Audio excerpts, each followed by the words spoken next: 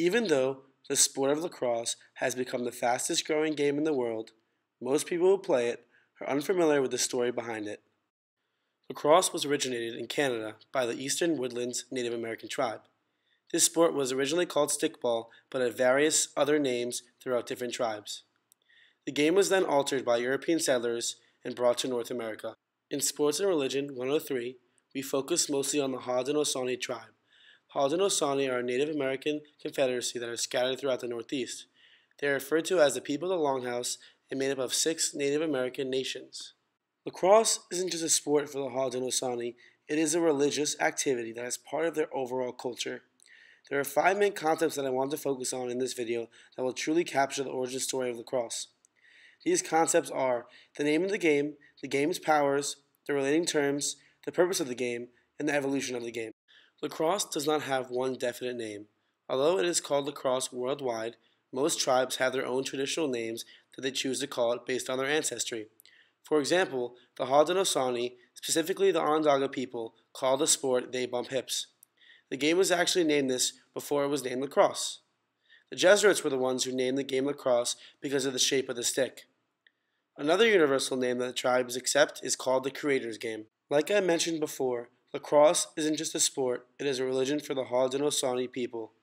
But this is not a religion that involves a church, it's a sacred religion that binds a community.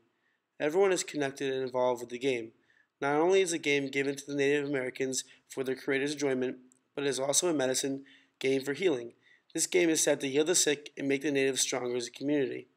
Therefore, this game is less like a competition and more of a way to feel better and gain strength. Many refer to it as a medicine sport, not war.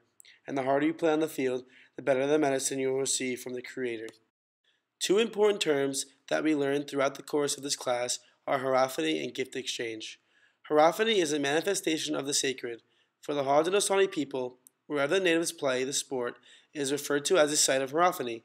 These fields are a manifestation of the sacred because at the same time as their game, there is another game going on in the Creator's land with the natives' ancestors. The next term is called gift exchange. A gift is a talent that is used during a sports game. For the Haudenosaunee people, each game is not a battle but rather a gift exchange between components. Every native is blessed with different gifts from their creator that they use during the game. Hence, there is an exchanging between gifts on the field. Today, most people in America are only concerned with the outcome of the game and the winners. However, with the Haudenosaunee Creator's Game, that is not the case.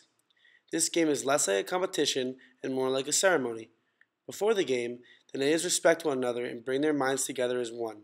Natives are not concerned with the overall outcome of the game, and after the game is over, both teams feast and socialize, forgetting the winners and losers. Lacrosse that is played today is very different from lacrosse that is played in the tribes. Haudenosaunee still use wooden sticks and play using their rules. When I heard Alf Jacques speak, he explained that he will always play the game of his tribe. Hence, there is a clear evolution of lacrosse, from just joy to this money-collecting business. But this evolution is inevitable.